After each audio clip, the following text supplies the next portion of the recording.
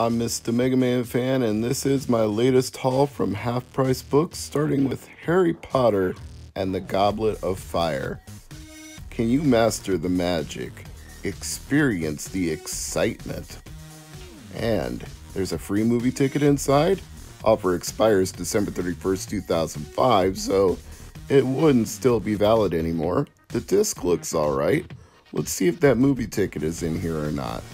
I always like it when that kind of stuff is still inside unredeemed. It's kind of a nice little bonus. I'm not seeing it. It's not in here anywhere. So, nope. Just the disc and the instructions. Still good enough for me. Moving on to 007. Everything or Nothing.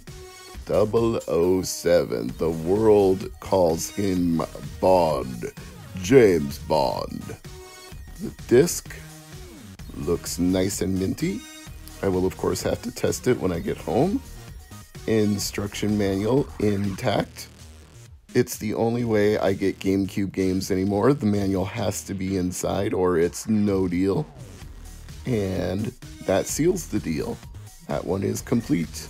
Moving on to True Crime Streets of LA.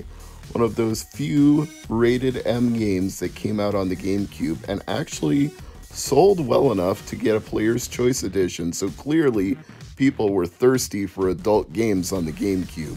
This just proves it. Disc looks okay, not perfect, but I think that should work. And it comes with instructions for how to add Snoop Dogg's custom convertible to the game. Bow wow wow, yippee yo, yippee yay, Snoop Dogg in the mother effing house. Instruction manual and even the GameCube precautions booklet. Oh look, Tony Hawk Underground advertised on the back of the manual. And last but not least, a Xenosaga Episode 1 strategy guide with area maps.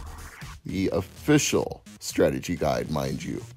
Originally priced $14.99.